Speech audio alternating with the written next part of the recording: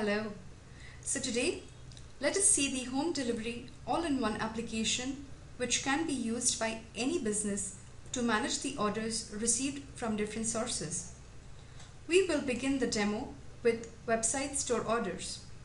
So if this is your e-commerce website displaying products, customers will choose the products of their choice and go ahead with placement of this order.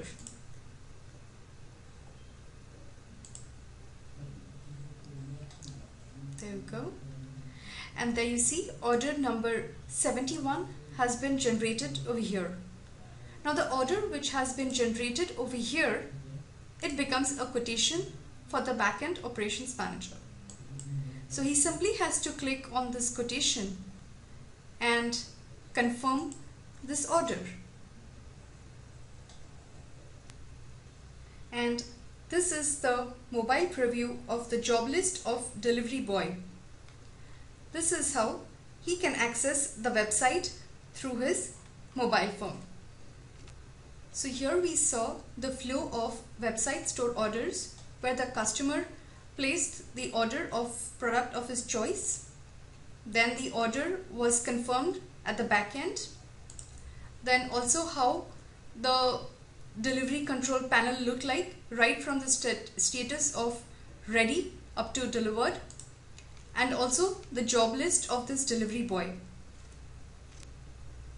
So let us now move ahead with the delivery boy job list. So this is the view that the delivery boy will get at his end. So you see order number 71 reflects at his end. So if he is supposed to deliver this order, he simply needs to click on it, wherein he will get all the relevant details related to the customer, that is the name, contact number and other such details. So while at the doorstep, when the customer makes the payment, he simply clicks on pay now. And you see the order over here, the status now changes to paid. Once paid, he can now deliver the order. Now let us go to the delivery control screen. Here we see order number 71 is ready to be shipped. What needs to be done is assign a driver for its delivery. So if I assign one driver, here you see you get the message that it has now been assigned to the driver, and the status also changes to assigned. And once he receives the payment, he simply has to click order delivered. And once he receives the payment, he simply has to click order delivered. This order number 64 now needs to be confirmed at the back end.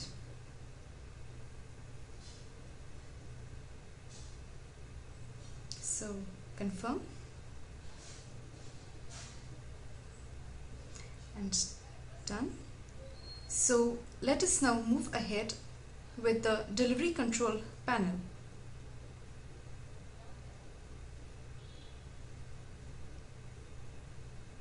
So we see the order number 64 is now being reflected over here, which is ready to be shipped, and we need to assign a driver. So we assign a driver. So we have this message that it is successfully assigned. And let us now see how this appears at the delivery boy's job list. So here we go, order number 64. So while at the doorstep of the customer, he receives the payment.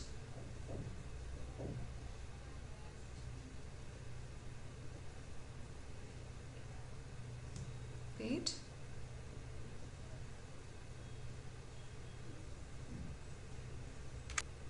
Let us now see the home delivery module through the web responsive mobile application. Just as we discussed before, if this is your website displaying your products and this is the item that somebody is interested in purchasing, he selects, adds it to the cart, proceeds with the checkout, makes the payment,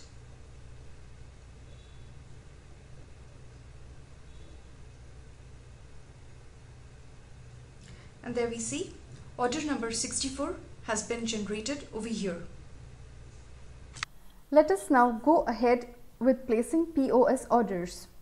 So if this is your shop displaying your products and this is the chair that has been selected, we go ahead and set the customer.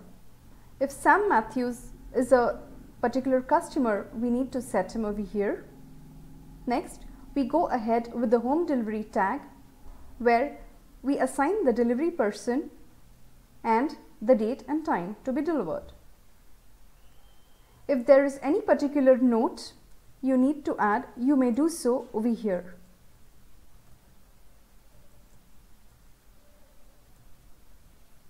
There you go, and you create it. So you see the order has been created successfully. Now we go ahead with the payment section. There we need to validate it as $70. And you see order number 2-36-3 has been generated successfully. Let us now see how this order is reflected on the delivery control screen. So you see the order for Sam Matthews has been assigned to Mitchell admin. Let us now see how this job is reflected in the delivery boy's job list.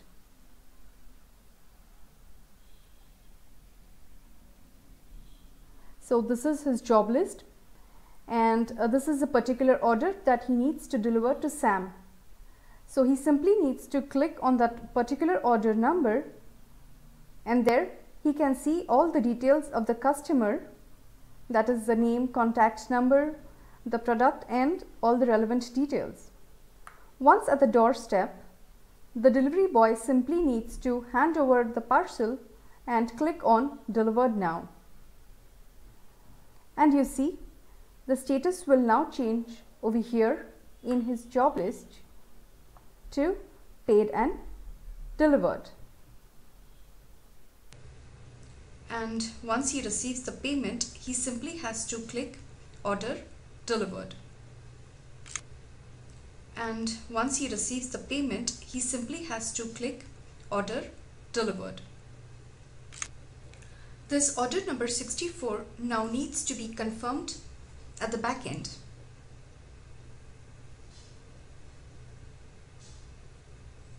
So confirm and done.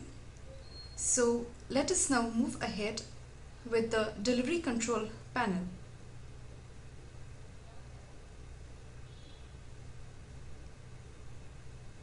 So we see the order number 64 is now being reflected over here, which is ready to be shipped, and we need to assign a driver. So we assign a driver. So we have this message that it is successfully assigned. And let us now see how this appears at the delivery boy's job list. So here we go, order number 64. So while at the doorstep of the customer, he receives the payment.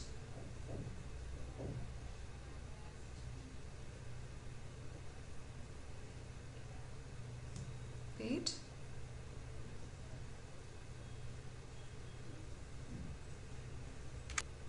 Let us now see the home delivery module through the web responsive mobile application. Just as we discussed before, if this is your website displaying your products and this is the item that somebody is interested in purchasing, he selects, adds it to the cart, proceeds with the checkout, makes the payment,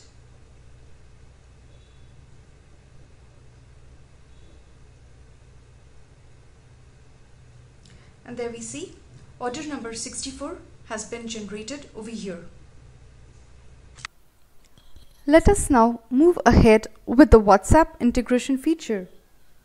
So first of all, we need to log in to the chat API. Here we see the instance ID mentioned here as well as the token ID. Now, in order to connect to the API, we need to scan the QR code from the device on which WhatsApp is registered. So we select authorization, then in the WhatsApp settings feature, we go to WhatsApp web option, from where we scan this particular QR code. And now you see this transaction has now been authenticated, which you can see over here. Let us now go ahead with a sales order creation. So if we are adding this particular new customer, say Angela White, most importantly, now we also need to add the correct country. So if it's India, and this is the mobile number, there you go. So country, mobile number and name are the most important things so that the user gets the WhatsApp messages appropriately.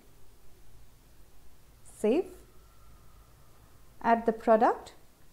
So if the product over here is a whiteboard pen, we go ahead and save it and then confirm this particular order. Now we see sales order number 81 has been generated. Immediately now the customer will get a message on WhatsApp stating that the order has now been confirmed. Now this order is now being reflected in the delivery control panel. So we see order number 81 for Angela White is reflected here, and we need to assign a driver. So we assign the driver. Okay, assigned. Now Angela will receive a second message on her WhatsApp stating that the driver has been assigned for her order delivery. Let us now see how this order is shown at the delivery boy's job list end. So here you go, this is the order number 81.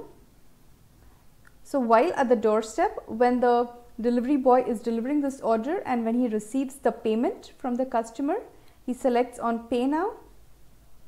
After the customer has made the payment, he simply goes on order delivered. After which Angela will again get a third message that her order has been delivered, which is now again reflected over here.